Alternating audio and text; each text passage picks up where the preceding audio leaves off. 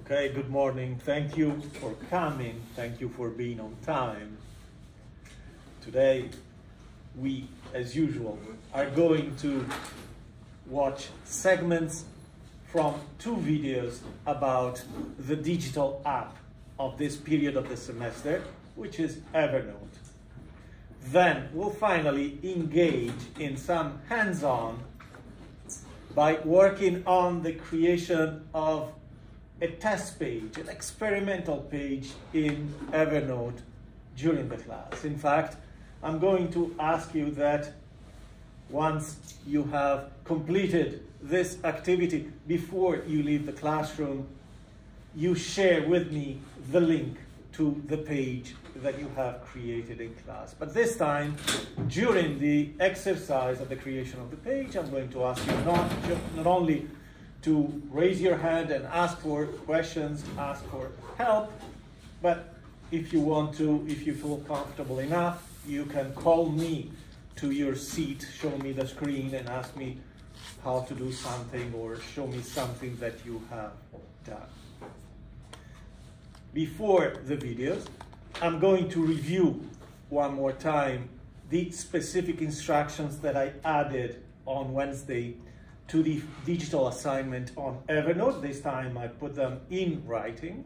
I also changed the date, giving you a little more time, half a week more, because I introduced those details, those specific requirements later than usual.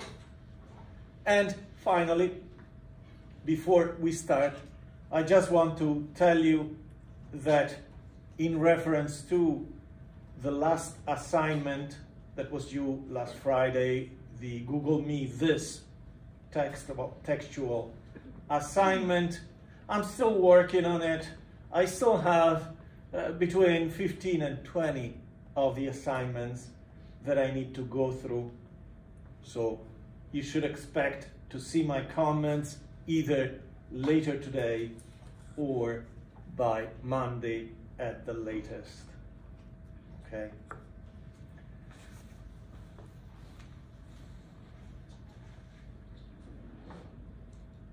The instructions for the Evernote assignment are found at the end of week 6. As you see here, I changed the deadline to March 9th, which I believe is a Wednesday. And here are the instructions in writing that I offered at the beginning of Wednesday's class.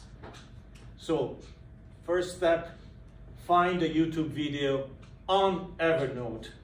It could be just on Evernote, or since we've also discussed the features and the uses of Notion, you could pick one of the many videos that can be found, especially from last year, where someone is comparing Notion and Evernote in terms of functionality, features, or explaining, this has become a niche genre, explaining why they moved from Evernote to Notion, or vice versa, why they moved from Notion back to Evernote or to Evernote for the first time.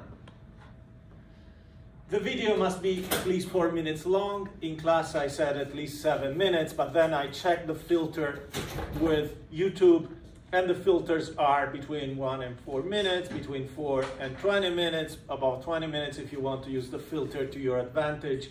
So I specified 4 minutes, although again, ideally it should be a little longer than 4 minutes, something like 7 to 10 minutes. But anything above 4 minutes or longer will do. It's important that the video be not older than 2020. That's how far back in the past you can go, because otherwise you would be discussing in the assignment features that belong to the previous version of Evernote. So 2020 is the limit. Actually, I would recommend that you select something from 2021 or 2022. it cannot be just a tutorial. It cannot be just how to do something with step-by-step instructions and visual demonstration. It has to be a video that might focus on some techniques or features, but the video itself, you see that it includes commentary. It talks about the philosophy of the app. It talks about how the app is structured or what the best approach by the user should be. So it goes beyond the mere details, technical details, or the technicalities.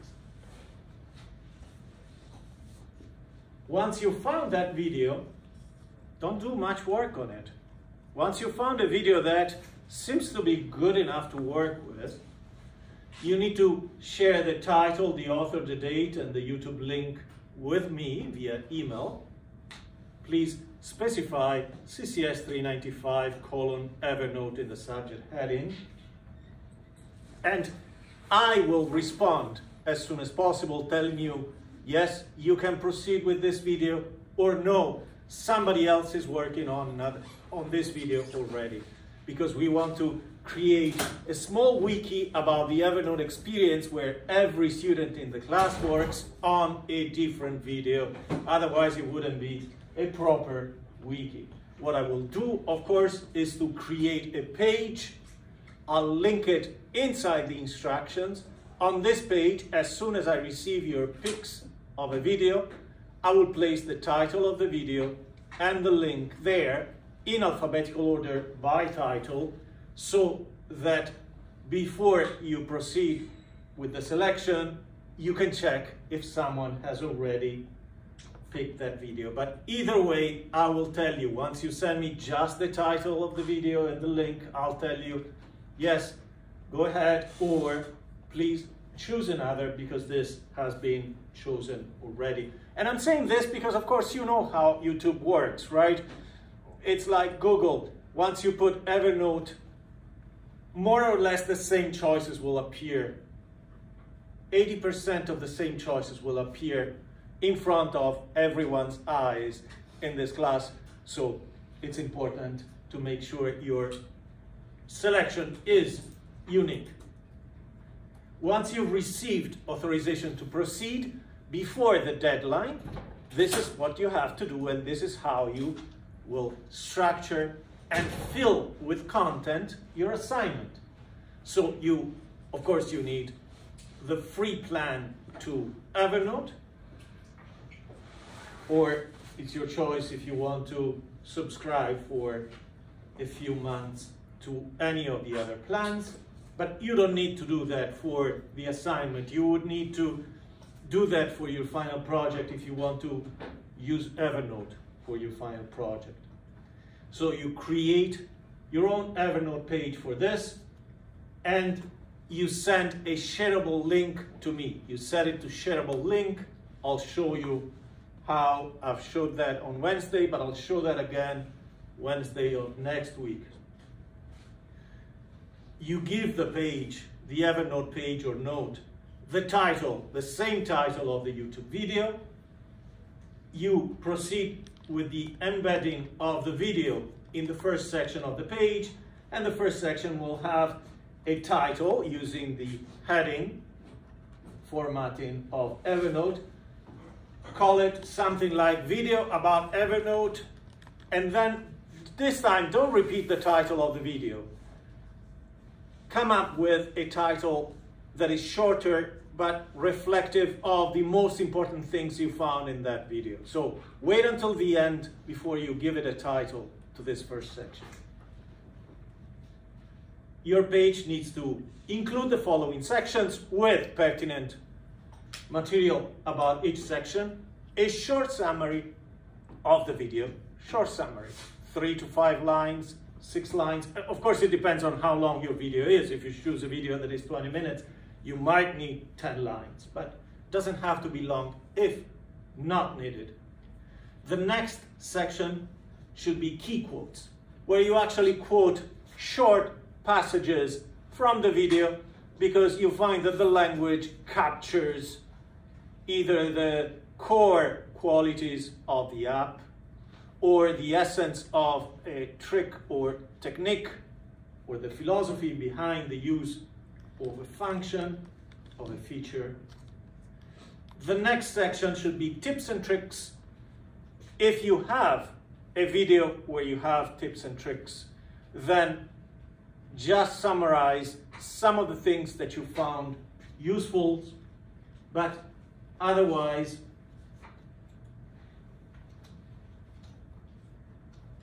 I'll write if appropriate. Otherwise, if the video is just about the general philosophy of use or the user experience, it might be someone who explains what they do with Evernote in their note-taking process or in the process of storing relevant information about their life, right? So it could be tips and tricks if that's appropriate for your video. Otherwise, depending on the nature of the video, feel free to rename this section to user experience, note-taking, whatever fits the actual video chosen. Analysis, I've given it this presumptuous name, but it's really a conclusion where you bring in some reflection, where you reflect on what you've seen in the video and how it connects to the nature of this app or knowledge and projects that entail the handling, the storing, the accessing of knowledge of any kind. Even note-taking is about knowledge, right? Even archiving, receipts, tasks, etc. is collaterally about knowledge, okay? So this is the list of instructions, and again, I'll discuss this once more during the next week, and I will answer any questions. Let me go back to today's plan. I posted, as usual, a series of videos. I recommend that you watch all of them. It's not a requirement, just to further your understanding of the app. And again, you will see that some of these videos don't have a huge amount of views, simply because I gave my preference to current videos on Evernote. As I mentioned on Wednesday, at this point, Evernote releases updates every 2 weeks or so, and some of them are still major updates. So it's important from my point of view to show something that is as current as possible, as opposed to some of the more popular videos on Evernote, which you feel free to include in your project, in your assignment on Evernote. So you find in here one video under 1A about the Evernote Clipper, which is one of the key elements of Evernote's success. And then you find under B and C 2 videos on how to search in Evernote, and they're useful. I'll show one now, but keep in mind, if you work on a digital project, term project on Evernote, to include advanced searching techniques, to include saved searches are essential aspects if you want your project to have a good grade. And how to manage project with Evernote is very specific, and it focuses more on the commercial use for commercial productivity of the app, yet it's interesting in general for the kind of approach you can develop to enhance the experience of using Evernote, okay? So let's start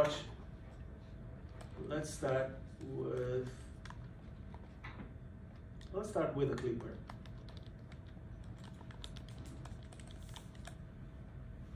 Let me take you into my new demo account of Evernote. and Web Clipper and show you everything you need to know about using the amazing Evernote Web Clipper. And let's go to another video about search, and then we'll engage in the hands-on activity. This is about searching. In my opinion, it's really hard to lose information in Evernote. If you know just a tiny little bit of the title of something you have in the note, you'll be able to find it. And today I'll show you several ways to search and find information in Evernote. Okay.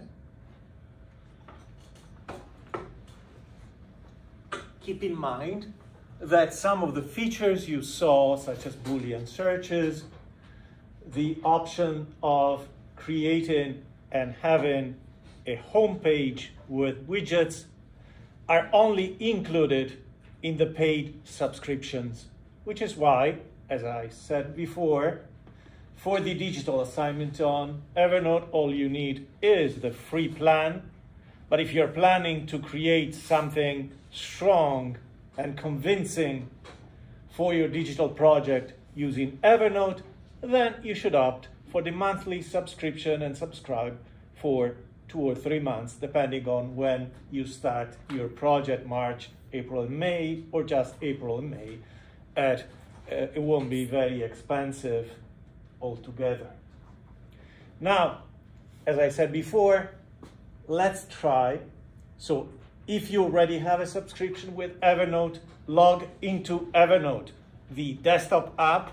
That would be my default choice. For Notion, my default choice is using Notion inside the browser. For Evernote, my default choice, based on the interface, the smoothness of the functions, is the app, whether it be the iOS app on my iPad, the Android app on my Pixel 6 Pro, or the Windows app on my main computer. Regardless, feel free to use the app right now or the browser, log into your Evernote account, and create a new page and experiment with some of the things that we saw in class, not necessarily today, but mostly during my demo on Wednesday. And while you're doing that, you can call me to your desk, to your seat, or just raise your question and ask a question so that we can all become familiar with the process of creating, organizing, formatting a page in Evernote. Try to embed a video, any video. This page has nothing to do with the assignment. It's just a test, just a sandbox, a playground.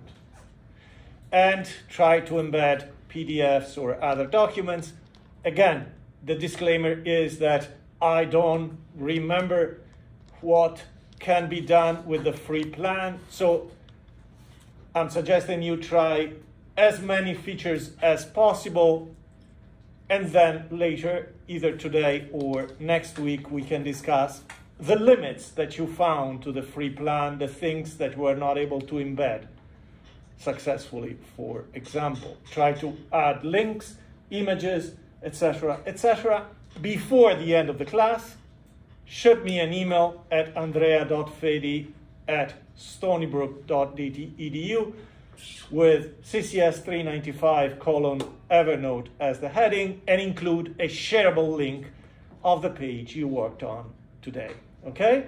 We have 15 minutes for this, which is sufficient for the kind of experimenting that we can do with an app as simple as Evernote, although, as you've seen, Evernote looks deceivingly simple, but an advanced user can do a lot of interesting things with it. Okay? So go ahead. If you don't have an Evernote account yet, just go to evernote.com and sign in, log in, register for the free account right away and start working. If you want to install the Web Clipper, please do so, and then try importing into your Evernote account some content that you can reformat, revise, expand, etc. If you feel comfortable working with someone sitting next to you, feel free to do the same. Include your name in the page that you send my way, or the names of the two people who worked together on this. Okay?